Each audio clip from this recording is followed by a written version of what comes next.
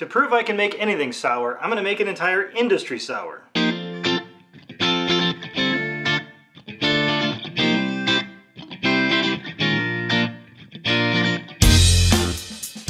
Hello and welcome to Intoxicated Masculinity. If it's Wednesday, we have a cocktail video coming at you. Today we have closed out of our January, but we are never done with gin. Today we are entering February, and February is cold. In fact, it is bitterly cold. And since it is bitterly cold, we're going to get bitter.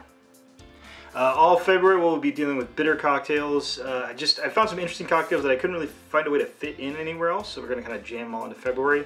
And they are just kind of under this label of bitter cocktails with very bitter ingredients, sometimes more than you would think in a single cocktail. But we're going to start off with the Industry Sour. So the Industry Sour is a cocktail that was invented by Ted Kilgore in 2011. As far as I understand, it was essentially invented for bartenders to sort of be something to use the two ingredients that oftentimes customers fear the most, which is green Chartreuse and Fernet Branca. It is an interesting cocktail. I've been kind of looking forward to doing this one. Again, fairly new cocktail, about 10 years old, so not much in history. So let's go ahead and put it in a shaker and put it in us. So we've got our ingredients together. We got our sort of feared ingredients. So the first thing I'm going to do, because I've never really just had Fernet by itself. So we're going to try, sticks sometimes. I'm going to try just a little bit of Fernet, kind of get an idea of the flavor profile of this somewhat feared spirit.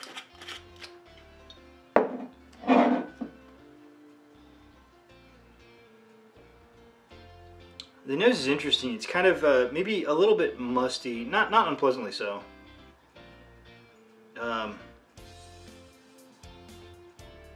Like spearmint or yeah, spearmint, I think. Kind of sharp.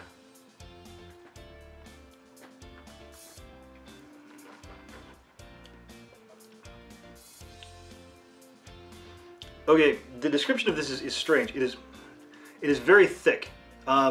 It is sort of like if you've ever had like some things that are concentrated, you know, like your vanilla extract or things like that, where they taste good when you put them dispersed into other things, but then you taste them on their own and they taste awful. That's kind of like this. It's sort of spearmint, but very, very concentrated, very thick, and with kind of a real bitter kind of note on all around the back and on the inside of the palate.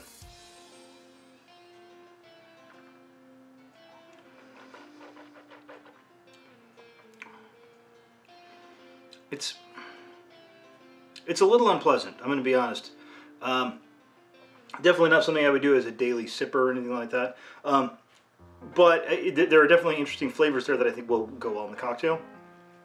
That being said, let's make the cocktail. So, this is essentially a takeoff on the Last Word. So we did the Last Word last month, and previous to that we did the Paper Plane. The Paper Plane is also a takeoff on the Last Word. Takeoff, we like puns. So I'm actually not going to do exactly the same thing, or excuse me, I'm not going to do exactly equal parts. I'm going to lighten up on the simple syrup just a tiny bit. But we're going to start off with our Fernet Branca.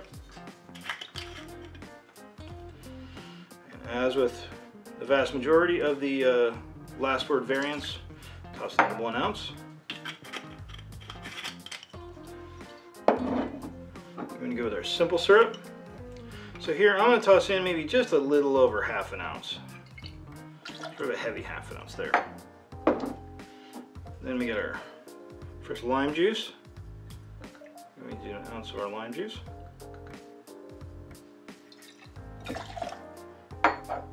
And our last ingredient, which probably deserves a little bit of remarking. So green Chartreuse has been going through somewhat of a shortage.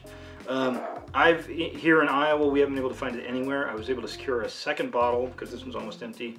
But it has been put on the allocated list, which is always a great thing. Means, you know, people are now going after it because they think it's going to be worth something or something like that.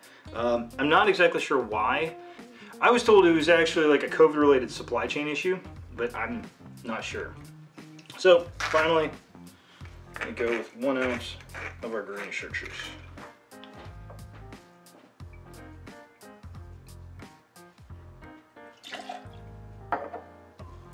The color on this cocktail will not be the best color it could come out to be. But we're not worried about color, we're worried about taste. So, let's Let's get some ice in our shaker and shake it up. All right. And pour that in and give it a good shake.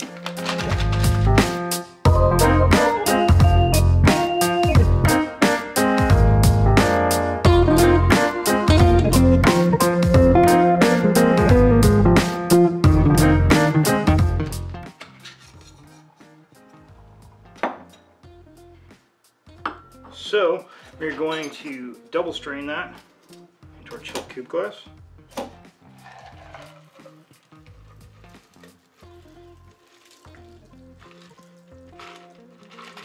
And as I said, it doesn't come out to be the prettiest color on earth, but we're tasting. That's the important part. Now you have, and by the way, this doesn't call for a garnish. I looked at all the recipes, I couldn't find one that actually called for a garnish, so we are just going to go with this straight up. Your industry sour.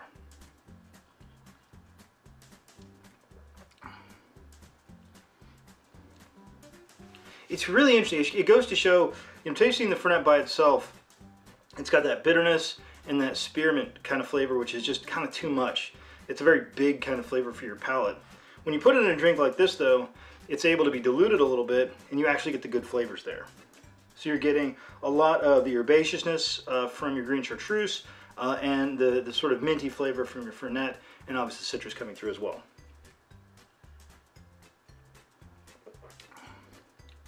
Now for me, I very much stand by doing about a half an ounce of the simple syrup. I think an ounce is going to be a little bit too much. It's going to taste a little bit over sweet. If you're somebody that really likes sweet cocktails, go ahead and do that. Again, what you make at home is what you want to make. And if you like it, then you did it right. But yeah, so our first bitterly cold February cocktail is in the books, the Industry Sour. I recommend this. I think it's one that you're not going to think you're going to like until you try it. Yeah, it's funny. It's very bright because you get your green Chartreuse, which is herbaceous, and your citrus, which is sort of those sunny flavors. The bitter part of the Fernet is sort of just giving it a nice, just kind of little tiny bitterness on the outside of the palate, and the spearmint part of the Fernet is just mixing in with your other stuff very well. So yeah, this is a very good cocktail. You won't think you're going to like this, but you're going to like this, I swear. I mean, I don't swear. Maybe you won't, but I do. Anyway, on that bombshell, I want to thank everybody for watching. Please like, share, and subscribe. Have a good drink, and have a good day.